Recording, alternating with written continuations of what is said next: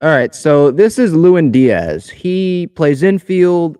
He's 26 years old, and he has gone through a lot this offseason. So let's first start off with his career in the big leagues. So he's played with the Marlins, not a ton of playing time, as you can see here 14 games in 2020, 40 in 2021, 58 in 2022. But in this offseason, he has gone through a lot of different moves. As you saw from the thumbnail, he's been DFA'd a lot. If we go down here, 2022, this is a short video, but I just wanted to go through his offseason. So it looks like he's been playing winter ball. In November, this team activated Lewin Diaz. Then November, he was with Miami. Pittsburgh claimed him off of waivers. Then, about a week later, Pittsburgh DFA'd him. So he was made available to waivers, off of waivers to another team. A few days later, after being DFA'd by Pittsburgh, he was claimed by the Baltimore Orioles. Then a couple weeks later, the Baltimore Orioles said, "No, we're good. Don't need you. We're going to DFA you." Haven't seen him played it one game yet with the Orioles. Pirates didn't see him play one game with the Pirates, DFA'd him after claiming him. Same thing that happened here with the Orioles.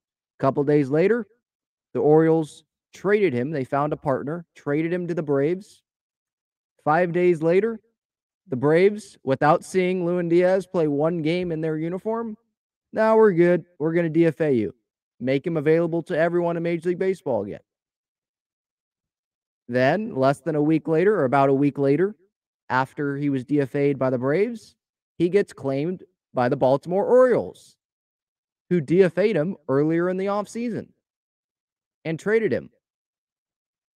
So what the Orioles did here, they got something back for Lewin Diaz in the trade to the Braves, and then they got him back because they claimed him off waivers. Then, less than a week later, they DFA him and say, "No, we're good. We'll make you available."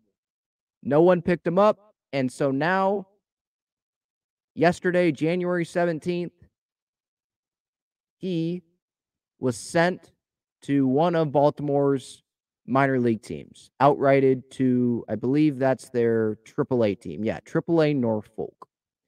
Looks like he's going to stick with the organization for now.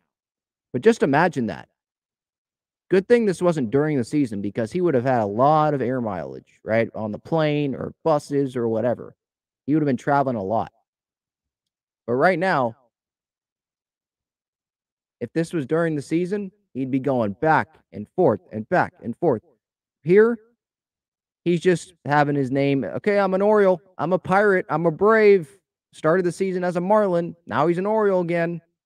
Wild off season. Hopefully, he doesn't have to experience much more of this, and hopefully he can stay with Baltimore, maybe make the team at some point in Baltimore and succeed, because he went through a lot this offseason. I'm sure he went through a lot of emotions. Wild. I don't know if I've seen this before.